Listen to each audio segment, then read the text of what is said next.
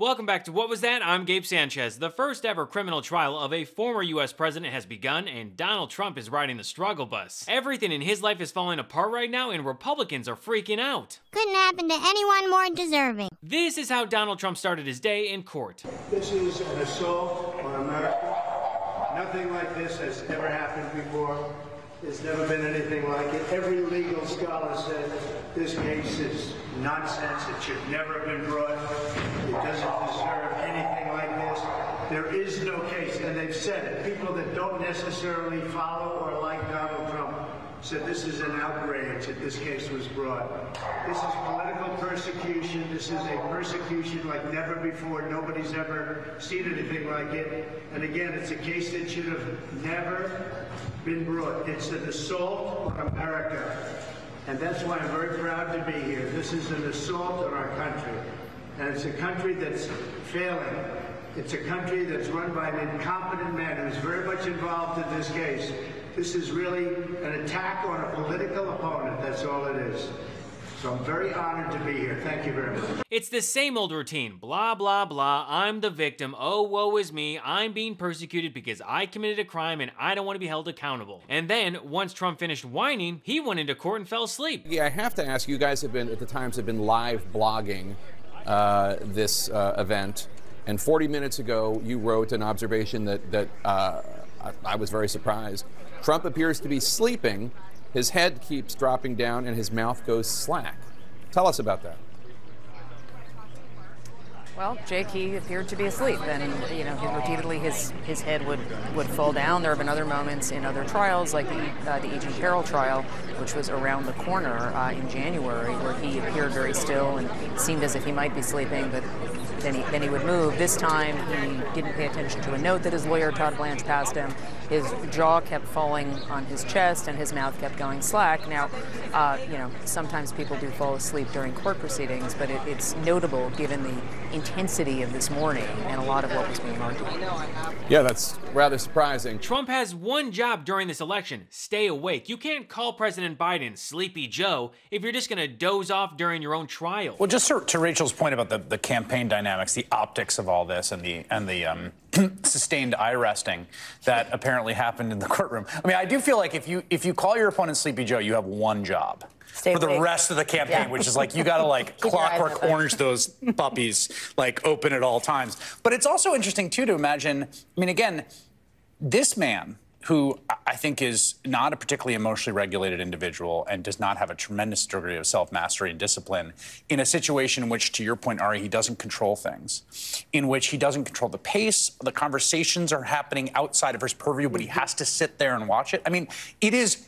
I really can't think of a thing that's more nightmarish in some ways for him, just at a personal level of like, you don't have like the stimulus, you're not getting like little ego bumps from some social media replies, and you just got to sit there and watch this day after day. I mean, this was day one. This is weeks and weeks of this. So just at the most sort of human level, I was just watching the reports today and thinking about just the sheer psychological torture. I really mean that is this. And then also the point that he keeps making, which is true, although not for the reasons he says, which is he's not on the campaign trail talking to people. Like, he's not doing events with, like, the farmers in Michigan or whatever swing state rally he would be doing. He's sitting in a courtroom in New York where he's accused of serious crimes and felonies where a serious case is going to be presented. I mean, just look at this orange Snorlax. And when Trump finally did wake up from his beauty sleep, it was reported that his eyes were bloodshot. If there was ever a walking PSA on why you shouldn't stay up all night rage posting on Truth Social, this is it. Trump also looks high as in this photo, which makes sense when you remember the guy takes Adderall like candy. Or who knows, maybe Trump has pink eye. But you know what? Let's take a break from Trump's face and go outside the courthouse to see what his cult is up to. Donald Trump did nothing wrong! Donald Trump did nothing wrong! Donald Trump did nothing wrong! Oh, look who it is. It's Trump's favorite self-proclaimed Islamophobe, Laura Loomer. Let's check in with another group of Trumpers. And we wanted to make a hammock for President Trump, a one-off. And the response to it was very positive. And so we expanded the business to MAGA hammocks. So we have big hammocks, small hammocks with patriotic messaging. Everything from Trump's name to Save America to fake news. Right? Man, talk about perfect timing. Trump could really use a hammock for that nap of his. And speaking of perfect, I want to thank today's sponsor, The Perfect Gene. Hey, are you fed up with those old school, uncomfortable jeans squeezing the life out of you? Tired of looking like a fashion disaster in baggy jeans that make you a laughingstock at your office or the bar? Is your partner giving you the side eye every time you wear sweatpants because you can't stand wearing jeans? Well, guess what? I've got the solution, and they are my new favorite pair of jeans. The Perfect Jean. Today's sponsor, The Perfect Jean, finally solved all of your denim difficulties. They make great looking, perfect fitting jeans that are as comfortable as sweatpants. The secret? A special denim fabric that's super soft and has the perfect amount of stretch so you can squat, do yoga, or just sit around all day in them without ever having to take them off. They make 6 fits from skinny to thick, and have a waist from 26 to 50 and lengths from 26 to 38. Big boys, short kings, tall dudes, and all the rest. They got you. For a limited time, our listeners get 15% off their first order plus free shipping at theperfectjean.nyc or Google The Perfect Jean and use code GABE15 for 15% off. I'm wearing these things as we speak. These things are not only stretchy,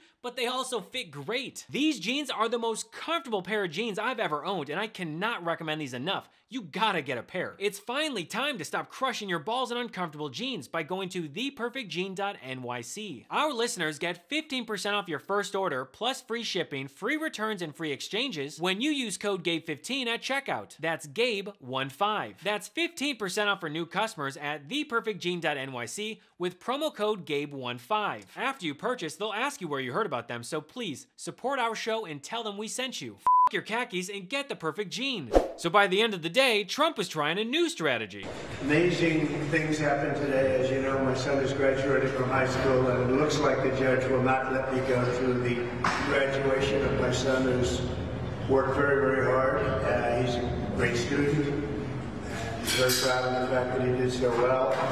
And I was looking forward for years to have graduation with his mother and father there, and it looks like the judge isn't going to allow me to escape this scam. It's a scam trial. And now he's crying about it on Truth Social. Who will explain for me to my wonderful son Barron, who is a great student at a fantastic school, that his dad will likely not be allowed to attend his graduation ceremony, something that we have been talking about for years. The judge, Juan Merchan, is preventing me from proudly attending my son's graduation. Seems very unfair, doesn't it? But this whole event is unfair. Trump can whine all he wants, but now he's learning what it means to be a regular American. The more you around, the more you're going to find out. And let's get something clear. Barron's graduation is not until May 17th, and Judge Merchan said that he wasn't going to decide on something before the trial even started. Also, Trump was never going to attend Barron's graduation in the first place, just like he never went to any of his other kids' graduations. Actually, scratch that. Trump definitely went to Ivanka's graduation. You know, Trump's daughter, the one that he told Stormy Daniels that she looked like. And now, his son Eric Trump is trying to help push this narrative by tweeting, "Judge Merchan is truly heartless in not letting a father attend his son's graduation." Again, this is a lie, and the judge did not make a ruling. But what is truly heartless is stealing money from a kid's cancer charity like Eric Trump did. Even Trump's idiot lawyer Alina Habba jumped in. Not even allowing